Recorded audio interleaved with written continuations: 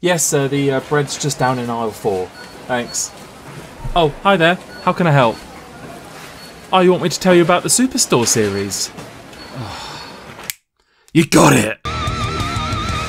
Superstore was created by Justin Spitzer, and if you're unfamiliar with that name, he was one of the main writers on the US office. It's a story about a workplace with an off-the-wall boss called Glenn, will they won't they romance between Amy and Jonah, and a whole bunch of people who might well rather be working anywhere else, but they are nonetheless relieved to still have their low-wage job. Have you finished watching The Office and Parks and Recreation for the 100th time and are looking for something with similar humour?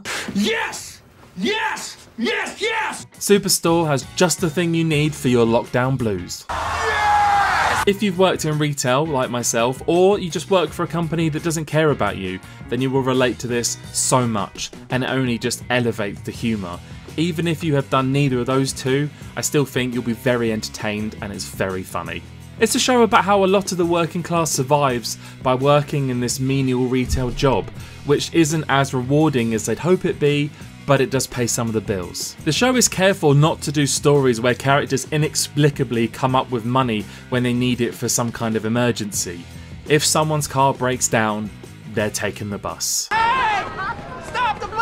The show is really well made. There are many running gags throughout. There have also been many instances of jokes and incident callbacks, which is very rare among the comedies. Most of the comedies show something cool and don't deem it necessary to run with it further. Then there are at least a couple of 5-second clips of the supermarket nuances every episode, where it shows random people doing really weird things, thinking nobody is watching them. I'm sure we've all done something weird or random when we think we're not being watched, right?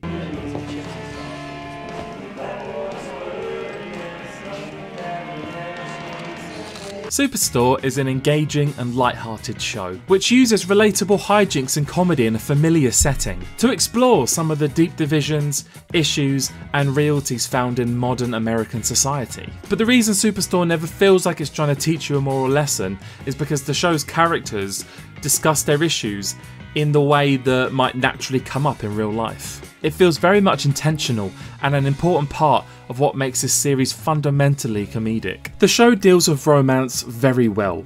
By featuring several kinds of romantic plots, the series can sprinkle them throughout its other stories to provide a little pop of something else here and there. It all adds up to a rich stew of a show, one that is interested in how much these romantic connections are driven by genuine attraction and love, and how much they stem from circumstance, from the simple boredom of being around the same people every day. One of the best things a comedy can do is find scene types that become something of a trademark that no other show can pull off nearly as well. The break room scenes on Superstore are cousins to the conference room scenes on The Office or the study room scenes on Community, but they are also completely their own thing. If only because of the way Superstore uses them to put the many plots spinning in each and every episode on a collision course. They're incredibly funny, full of heart, and shot through with a darkly comedic streak. Most of the cast are very strong comedians, and they deliver their lines each with a unique sense of perspective. The writing does have its weak points, but at other times it is very strong,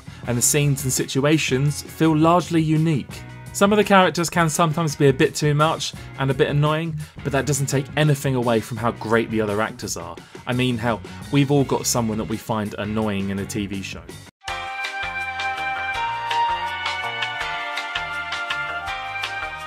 Superstore has been under the radar for way too long now, and it needs to be appreciated more. It's very entertaining, smart, and funny. It's one of the few shows on television that's actually trying to talk about America as it is right now. But it's not so serious that it can't function as great comfort food that you can just watch when you want something familiar and funny. Do I think this is as good as the US Office or Parks and Recreation?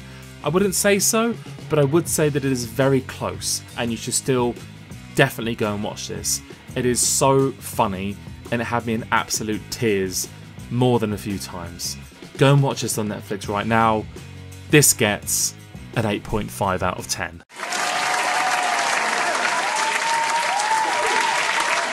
Thank you so much for watching my review. If you enjoyed it, go and hit that like button, as it is the best way to help me out. If you are new to the channel, hit that subscribe button, because I've got plenty more reviews coming your way. Have you seen Superstore yet, or have I convinced you to watch it? let me know down below in the comments. I would love to chat to you about it. I also have Twitter and Instagram. The links are down below in the description. Go and follow me on there to see what I'm getting up to in the future. Well, that is me done for now. You lot take care of yourselves, stay safe, and that is me out.